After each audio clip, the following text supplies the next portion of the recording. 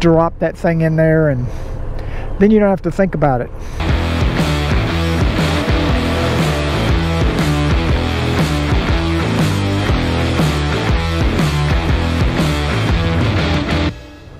Good morning, YouTube.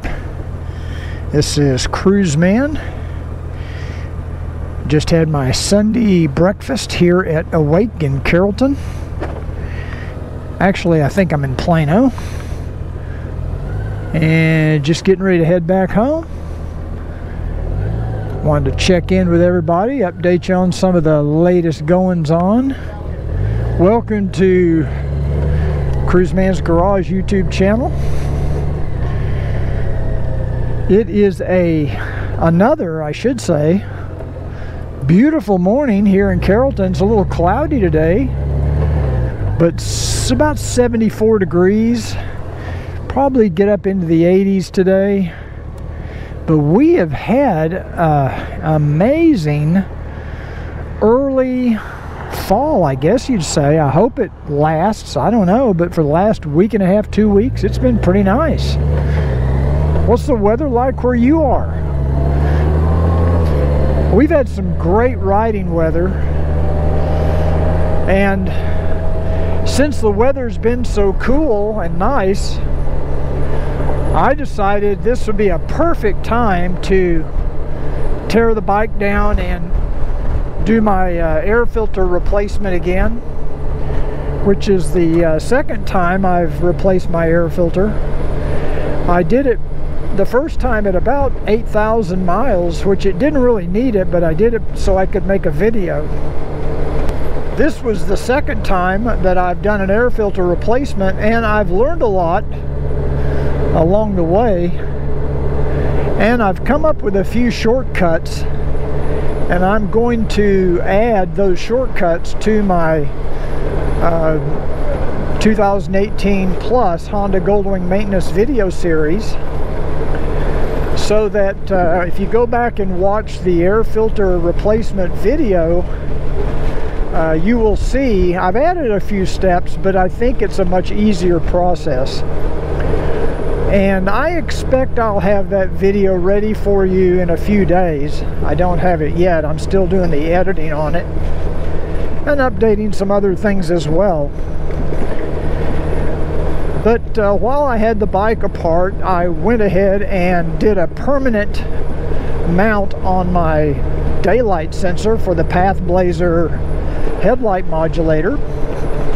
And I hope to have that video out for you in a few days as well. That will be on YouTube. So if you're looking for a way to permanently mount that daylight sensor, I'll show you how I did it. I have not fully tested the location yet, but I think it's going to work just fine. A lot of you have emailed me and asked me questions on how I mounted the daylight sensor, so I will make sure you get a chance to see exactly how I did that. And the way I did it, it's best to do it while the top shelter is off the bike. I also took the opportunity while I had the center panel switch off of the bike to go ahead and install the stainless steel safety pin, which goes down into the steering spindle. This is the one that comes from Traxxion Dynamics. Many of you have seen the videos from Max McAllister. And I went ahead and installed that little safety pin while I was in there. It's very easy to do. You don't have to have the top shelter off the bike to do it. You can lift up the console, or the center panel switch is actually what Honda calls it. It's this piece right here. And there's a way, and in my maintenance video series, I show you a shortcut on how to move this out of the way so you could install that stainless steel pin. It's very easy to do. I say very easy. It's much easier than having to take the bike all apart to do it, for sure. The safety pin, the little stainless steel pin, just basically sticks down into the bore of the steering spindle. Very simple, very effective. I think they're $19 or $20 from Traxxion. And I'll put a link to Max's website in the description of this video. I think everybody should probably go ahead and order it, and next time you change your air filter, or the next time you have your center panel switch lifted up or moved out of the way, just drop that thing in there, and then you don't have to think about it. Also, a couple of new product review videos coming soon. And I know a lot of you have been asking me about my wiring video. I promised you I was doing a video on the wiring techniques that I've used for my accessories. And I was kind of hoping to get a different product in to include with that. But I may just go ahead and release the wiring strategy video, but it'll probably be another week. I'm sorry for the delay, but I just want to make sure that I've got everything in there to give you the best information possible. Also, on a kind of another note, GoPro just came out with their Hero 9, which is the upgrade to the Hero 8, which is what I have. And for those of you out there that have a GoPro, are you planning to update or upgrade to the Hero 9? The things that bother me about the Hero 8, they really didn't address. So I don't see a compelling reason for me to move up to the Hero 9. This would be the perfect time to get on the bike and go somewhere. So this next week I am planning to once again ride the bike out to West Texas to visit my brother. And I will be moto vlogging from the highway. And one of the things that I plan to do is to do a comparison between the built-in Honda OEM GPS with the 2020 navigation update and my Garmin XT. So I will be running both GPSs simultaneously, and I'll be able to give you guys kind of a side-by-side comparison of what the experience is like using both of these GPS systems. That probably is a long overdue video. I will also show you a comparison of the GPX files that come from the Honda trip planner compared to Basecamp, which is what I use to lay out my routes for the Garmin XT. So what I'm doing is I am creating my route in Basecamp, exporting a GPX file, and then I'm importing that GPX file into the Honda Trip Planner website, and then I re-export a GPX file from Honda Trip Planner, and I will import that file into the motorcycle's GPS because it will understand that format.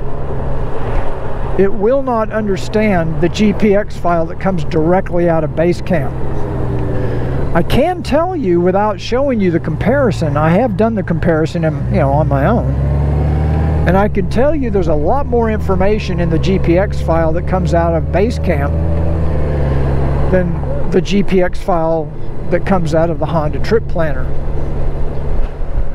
And I'm sure that might have something to do with the experience between the two GPSs, how they work.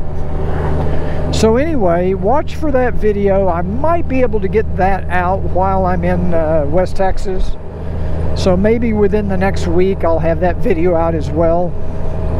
So there's a lot of new videos coming. I do appreciate your support. Some of you made fun of me for making the video about the the side stand. My last videos where I showed you how to take the bike off the side stand, and I was talking about the stress and strain on the steering spindle.